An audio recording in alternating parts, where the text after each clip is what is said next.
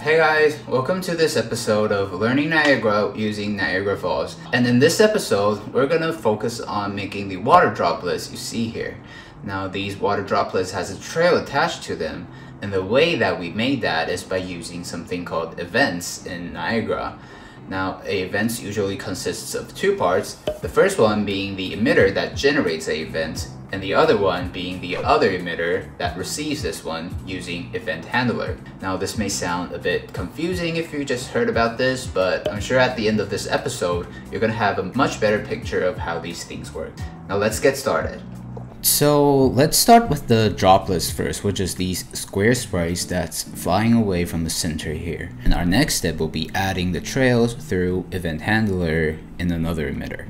So there's two parts. Let's first tackle the droplets. Now, at this point of the tutorial, I think maybe you guys could analyze its behavior yourself and think about what modules you're going to use to achieve making the particles move like this. Now we can see it's kind of spawning in the center area. We'll need to add some velocity to it from a point or maybe in a cone shape, maybe some drag. I can see the sprites are rotating, so that's something we need to do. And also it's shrinking towards the end of its lifetime and also fading out in its alpha channel. So with those in mind, let's take a look at what I did in the modules for these sprites. Okay, so right now we're seeing a version with the water droplets but without the trails. You can see it doesn't give us the same kind of feeling because it's lacking the trails, but this is just our first step. So first of all, for the sprite renderer, it's the same material we've been using throughout this series, just a plain color material with transparency. I've set its spawn burst to have 5 particles and then spawn rate of 10. For the lifetime, we gave it some randomness from 0.5 to 1.5. We gave it a very desaturated blue color with a value of 5, so it kind of glows in the dark. Randomness in the size from 40 to 70. And here's the shape location I mentioned. It's kind of coming from the center. So a box height X of 200, Y of 1000. So it's expanding the width of this waterfall here. And then offsetting it towards the X a bit so it's closer to the front view, and then also move it upwards a bit. Here's adding the velocity. You could do this in two ways. You could either add a velocity in the cone shape, or you could do what I did here, which is adding velocity from a point. So since we want it to come upwards and then spread out, the point needs to be below the water surface. So we set here the velocity speed of 5,000 to 7,000, and the origin offset is -300 in the z-axis. So that's for our particle spawn. Particle update's pretty simple too. Let's take a look at the curve here. It's scaling the sprite size from 1, increasing it a bit, and then slowly shrinking it down. Scale color is the same, simple. Starting from 1, fading out in the alpha channel. I added some drag, added a gravity force of -3000. The default value is -980, which is the actual acceleration gravity force you get in nature. But, you know, you could just play around with the value, maybe 2000, and just see what you feel like fits your aesthetic. For me, it's -3000 here.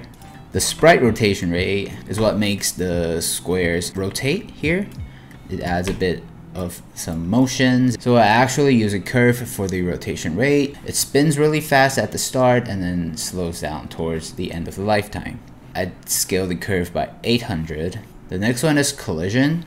So if we go back to our project, you can see when these sprites hit the walls, some of them bounces back. I feel like it's a nice touch to it. I added this collision module here, which is really easy. It takes care of all the collision related stuff. It does take a bit of computation power, so leave it out if you don't want to, but it's just a personal project, so I've added it in there. Solve forces and velocity, very standard.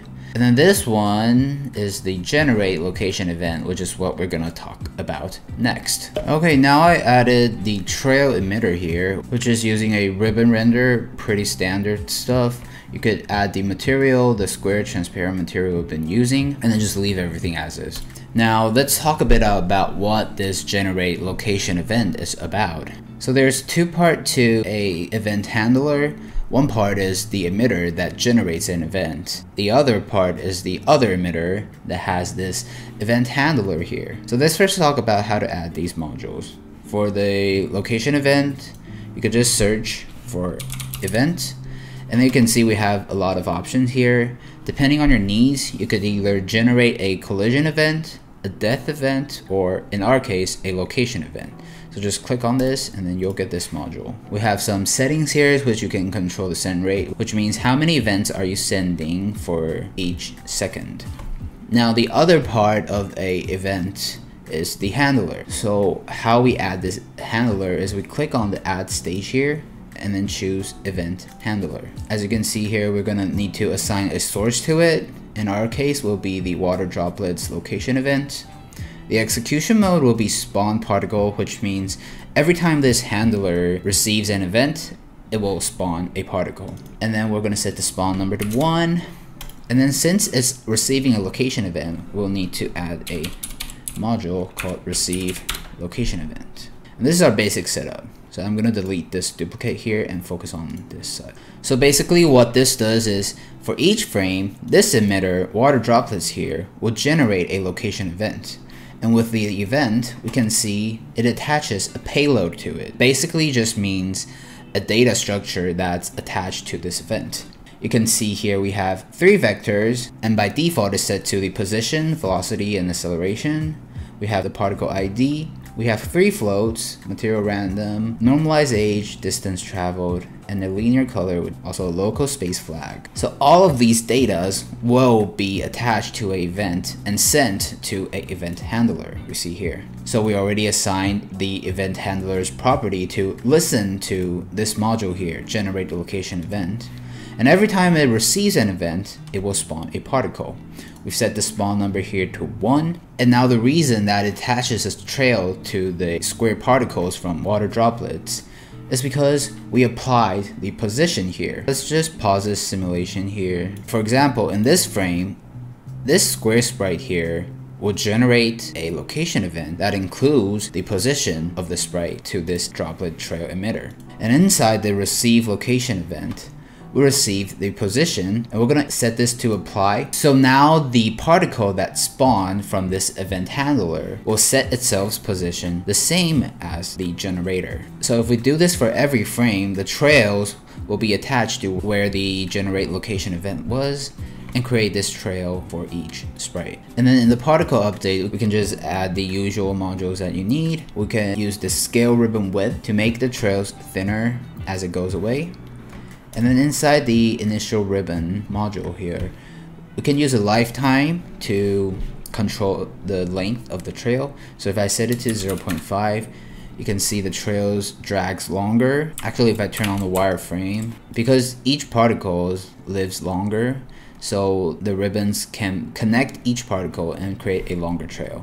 And if we set it to 0.2, we have shorter trails. And then we can also control the width. It's at 60 now, so you can see the trails becomes thicker. And yeah, that's how you attach a trail to a particle. It's kind of complicated if you've learned about this for the first time, but it's really handy if you want some interaction between emitter. Maybe sometimes you want to spawn particles when a particle dies, or spawn particles when a particle hits a wall or something. That will require you to use generate death event, generate collision event, or generate location event, depending on your needs.